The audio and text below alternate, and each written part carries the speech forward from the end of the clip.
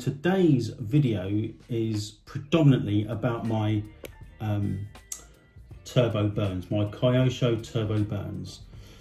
You can see before you that it's in this condition, so I've done the work at this point, but we'll go through the video in a minute, and I'll show you how I got to this stage. But before we get onto this video, I'm just going to do a quick update on the Traxxas Nitro Tech. So that's going to be next, just for a few minutes, and then we'll go back onto this. So, hello Nitro fans, Racing 393.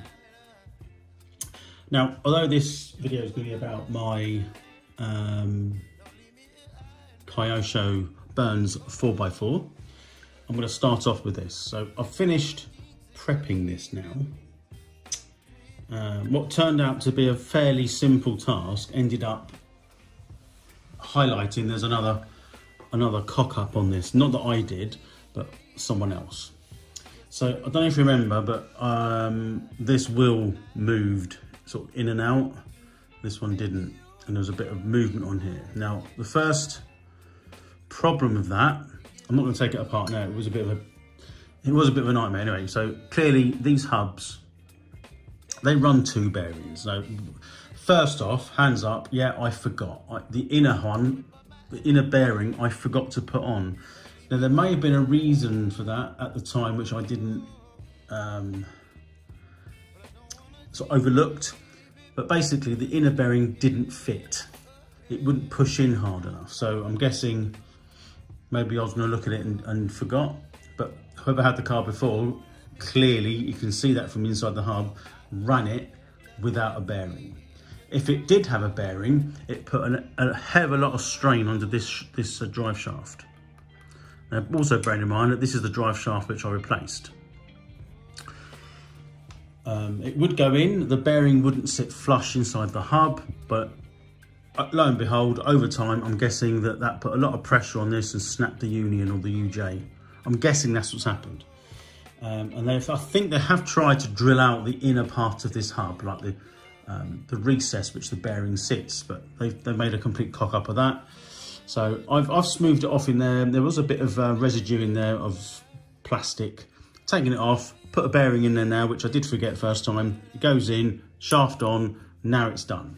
So there's no movement there. All good.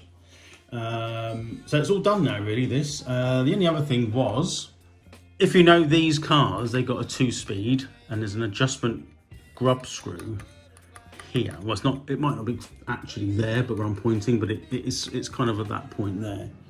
Well, that grub screw, lo and behold, wasn't in there. So I put another one in. I've got some grub screws, which leads me on to the Kyosho, but I put a grub screw in there. It's the same size, it would seem. I'm pretty sure they go in at an angle, more of an angle if I remember rightly. So they don't go down like that. I think I might have actually put it down like that, but when you do it up, I think it tightens up them springs. So it changes gear later. I believe when I tried this, it was changing gear quite early, which ain't a bad thing. But now I've messed around and put a grub screw in there. Maybe it won't work now, I don't know, but I have put one in, I have wound it in, but not far.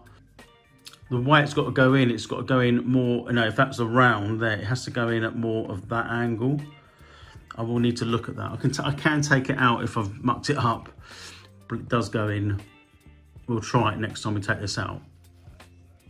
But this video is not really about this car. I just thought I'd add this because it might interest some of you. But it's all done. There is a video now of the shell all completed, which is here. Actually, it's something I will show you. A bit of a faux pas with the rear wing. It's on there now, but I covered it with like carbon fibre stickers or sheet. So it is on there. It is covered. It's not very well. It will come apart. I'm guessing, it's screwed to the shell, and it might be a tad high, but it looks all right, as you can see there. But Anyway, that's it. That's that. I don't know if you saw the door mirrors, but they are on there, as you can see. And I put a little bit of silver around where the exhaust goes, just for why not. Other than that, it just looks better. And it's got some black on the real car. It had some black on the seals, and I've just put some black tape on there. Anyway, so that's that. And there you have it. So that's all now done and ready to rock and roll. So we'll be taking that out very soon. And we're going to do a little bit of a head-to-head. I'll leave it there. I'll let you like and subscribe and hit the notifications.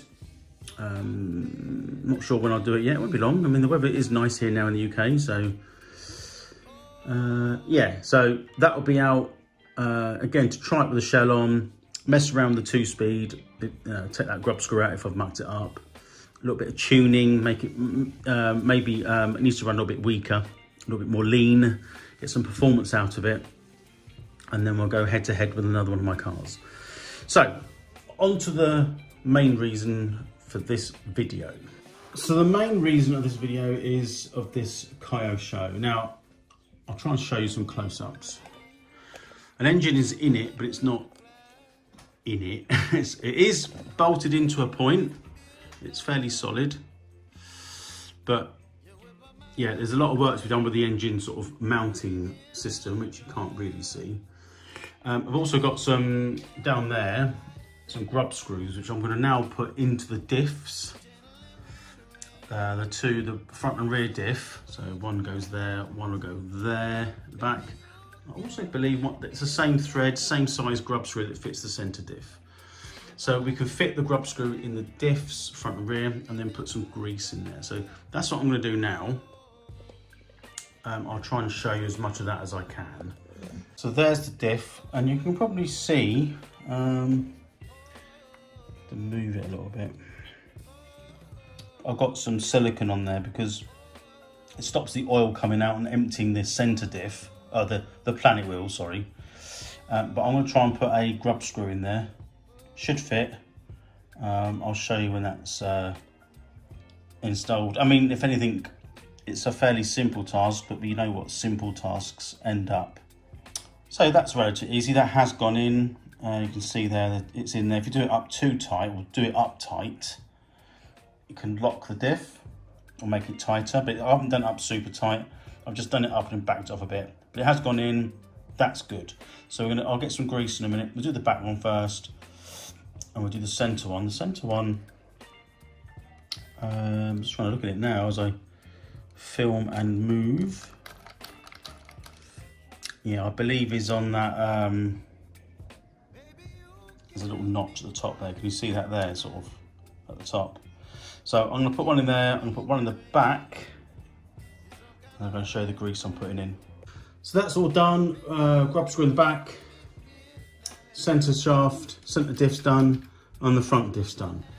So that should keep the oil that I've put in the diff, the thick diff oil, in the planet sort of area of the diff. They were bone dry when I took them apart. So I'm going to put a little bit of grease in the front and rear diff areas. I'm just going to use this. This is quite. This is for like CV joints and things, and sliding, and it says reciprocating movements, applications where high solid content is required. I think that would be fine in there. You can kind of hear that. A lot of that is the meshing of the front, the centre spur and the pinion, because this engine's got to go further forward, and we'll come back to that in a second. So yeah, I'm just going to put, I'm going to do that off camera, as it were, because I don't want grease all over my ends and over my phone. So I'm just going to put this in, and I'll show you when I've done that. So that's all done. You can see I haven't loaded it all up too much. It feels nice and smooth now. Got to put the lids on, and there's the back. So you can see the grease. So it's just coated the teeth on there. All good. So I'm going to put the lids on and then I'm going to sort out the engine. I'm going to show you what I've got. Now, so the other thing I did, I've got another MP5 upstairs, which was it's refurbished. However, I don't remember this bit, but I'll try and show you if I can. The bottom arms, can you see? I don't know if I can zoom in. I'm not sure if it's going to allow me. It might do. Can you just see in there? That. So that's just below that. That there's a droop screw. It's not actually focusing on that. There we go.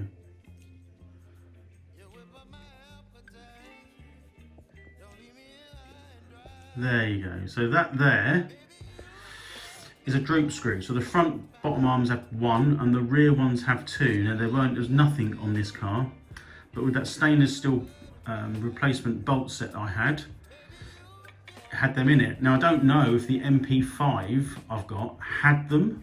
Probably wasn't looking for them. So they're in. It does sit slightly lower, but hence why I've got some bits here. So I've got some droop screws here, which I'm going to try and show you. There. So hopefully they'll be okay to put in the other one actually. They do fit this. I think that's the right size. They're slightly shorter if anything, but they should be fine. Now the other thing to do, I'm holding the camera so bear with me. We've got, if you look at where that pinion is, can you see that there?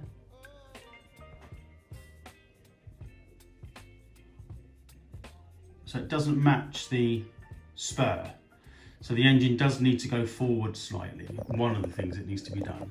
And what I've got here is, I've got in the other one, sliding engine mounts.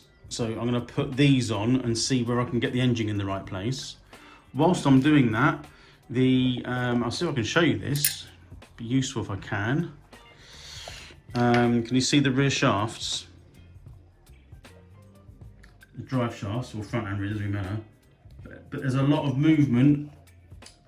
I'm sort of getting my own way here, but there's a lot of movement side to side. See that? So they can potentially come out. So I have bought some bushings to go in, plastic urethane bushings. So not specifically for this car, but I will. I'll put them on. They're quite easy to do, the front and rear, to be honest with you. You sort of take the wheels off and then just undo one of the top hub. I'm going to put them on. I think I might do them first actually, because that means I can put it all back together and leave it, and then we'll tackle the motor. So I've done one side. I'll try and zoom in a bit, but that's the side I've done. So it's got a urethane bush each side. There is a bit of spring there, but there's no movement. That one is the one I haven't done, or one of them. You can hear that going on. So definitely better.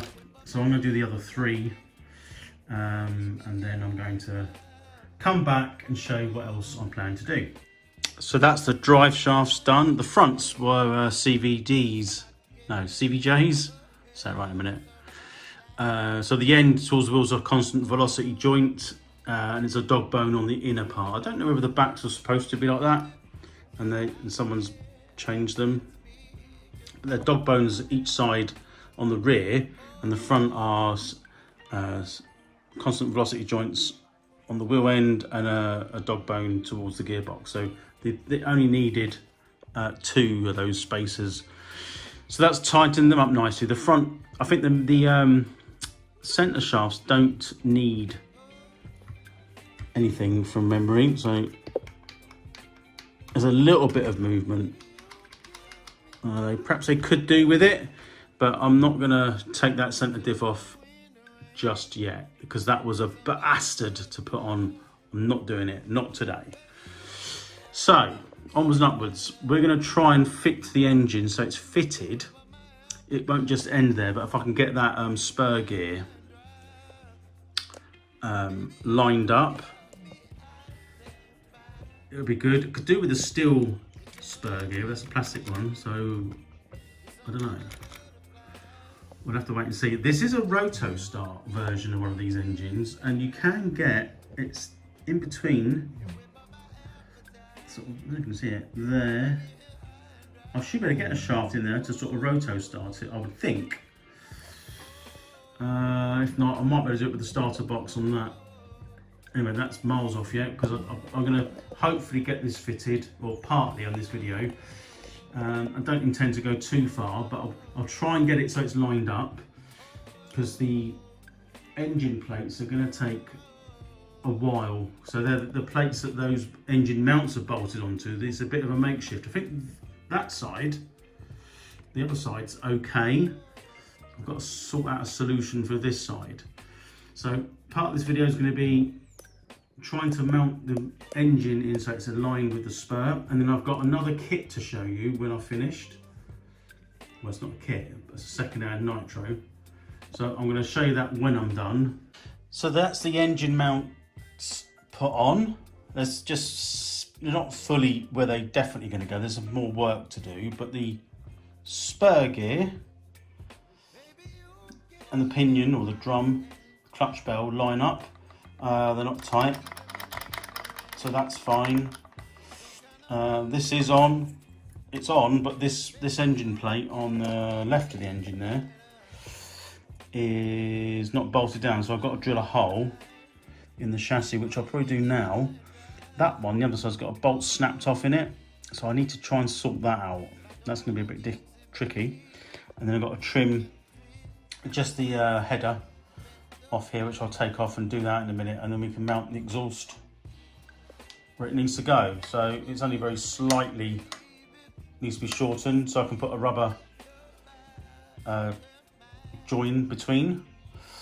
So my next thing is, for now, I'm just going to drill the chassis there. It's already got a hole, and then put a nut and bolt on there, which I've already got. And you can see the other side. I'm going to leave that for now. Yeah, so it actually looks, looking underneath, it looks like a bit of a mishmash for people to put other mounts on there, I suppose, but it is on there and it is all in. So, so far so good.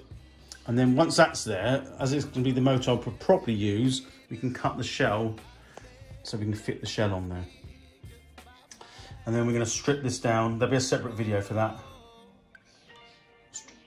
Strip it all the way down, see what we're faced with, put it all back together. And then, yeah, then it's going to be another sort of mission of the tank. Now I've got a rubber grommet in there. That's not the one that came with it, but I need a standoff that goes in a pickup, which I've got an idea what I can do for that, so it's not a massive problem. Yeah, success, kind of. So that's all seems to be done as much as I can do today. So engine's in. It's not. It's 90. Everything's 95%, but it is 95%. It's got drilled down there. I've got to drill that hole out. That's actually on a steel snapped off screw that was in there before. It's in there. It's mounted. I'll cut this down. Might not use that what I put on there, but it's on there for now. It holds it on fairly secure. There is a bit of movement here with the manifold, but it's all right. Yeah, so I'm happy with that. I've just got to do the other mount just to make sure, and then I might try and drill that tomorrow. I won't film that, and then I'll probably cut the shell, fit the body shell around this, and then the next video will be stripping this motor down just to see my findings, and then do a final install. By then I should have something for the tank. It's an original tank. These tyres are Perist. I have sort of been messing around with them, so they are knackered, so I might need to source. I've got some original MP5 wheels and tyres, brand new, so they can pretty go on for now. but I could do with some tyres that fit these wheels, because these wheels are in good condition. Just got to take the tyres off. Got some longer bolts for here, and I've got some C-clips that go on there. One's missing. Then, once I've got the fuel system sorted, engine rebuilt, I'll probably fit a servo, or a couple of servos, switch, receiver, and then it can start to fire this son of a bitch up. But that's it for now. But before I go, let me show you something else I bought. So I bought this. This is a Kyosho Inferno DX. So this was kind of the middle of the road model back in the early 90s, late 80s, early 90s. This is in pretty good condition, but this is kind of like the less performance one. But it is in super condition. It's all original. It's pretty much like the one I'm building, but the next one up. Yeah, so we'll have a closer look at it whilst I've got it here, but I'll go for a more detailed look when we get it running. It is complete, less electrics. So the wing just unclips. I'm going to take the shell off. Not sure the make of the engine. It was in the advert, but this is pull start. You can see there. That body shell will need trimming because it is difficult to get on and off. But it is essentially the same as what I've got. It's probably a bit cleaner, newer condition. It's laid out completely different. This is where the tank goes now on this side, but it's the same fuel tank. So it's got that rubber grommet in there, and this tube is the one I want. I need to sort this out and go over it, see what it's like. But it is essentially set up the same. It's in pretty good condition. Don't know about, you can see it is different, laid out different with the sort of the way that the shocks are done and the towers. But yeah, I mean, it's got dog bones on the front. I wonder what the back is then. And dog bones on the back. So I think there was an element of making it a little bit cheaper, a little bit more accessible. It's got good quality wheels and tyres on. I could use this on my car. It all seems pretty good, if I'm honest. It is slightly laid out differently here.